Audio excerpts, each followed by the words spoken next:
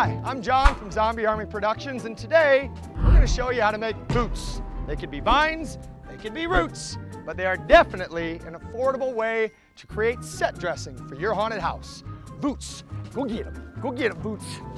Hi, today I'm going to show you how to make our VOOTS. You're going to need stuff for your vines, anything from old hoses, wires, you've got ropes, anything along these lines will work.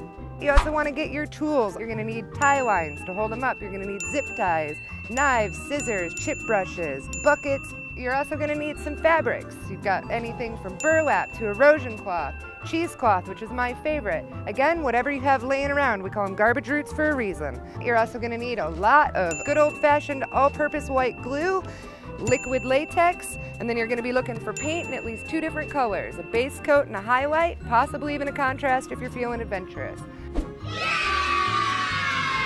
Step 1 is building your structure.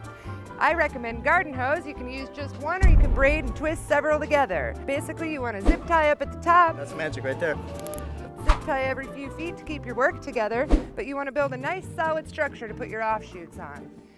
Once you get that, you've got your ropes, you've got your wires, you've got your tubes, whatever you've got laying around, and start weaving them in, zip tying them in. Basic thing here is to create some fun forms, some natural structure, and all sorts of dangly bits, because vines are made of dangly bits. You've got, I would say, an offshoot every 3 to 4 feet, and the offshoots should be more towards the middle than the ends, you know? You don't want it to look too uniform.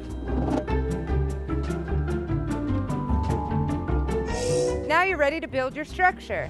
You can go ahead and use 1.5 parts of your white glue to 1 part water. You want to take those fabrics,